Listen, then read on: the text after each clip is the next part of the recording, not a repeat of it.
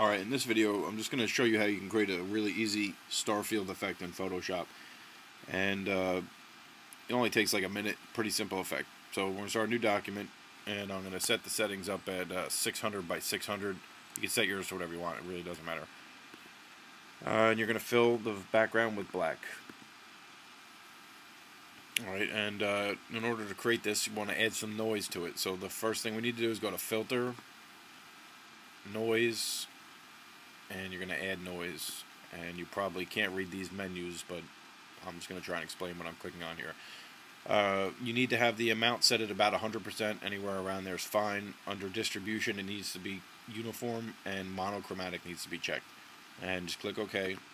And we really want to blur this out a little bit, so we go back up to Filter, Blur, and you could just use Blur More. That'll give it the right blur that we need. And finally, to create this, you just go up to Image, Adjustments, and Levels. And it's basically these three buttons here that you're going to play around with, these three sliders. Moving these around is going to reduce the filter effect and make it look kind of like stars. So I start with the one on the left, and you move it a little bit to the right. And the one in the middle, you move it a little bit to the left. And the one to the right, you can move that to the left. It's going to brighten it up a little bit.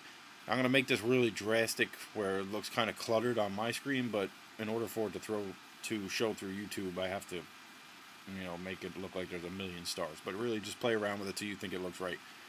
Hopefully this is showing up on YouTube.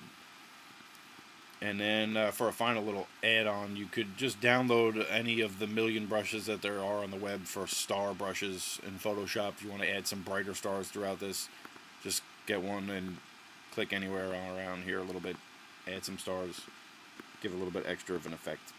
And that's pretty much all there is to the star field effect in Photoshop. Simple.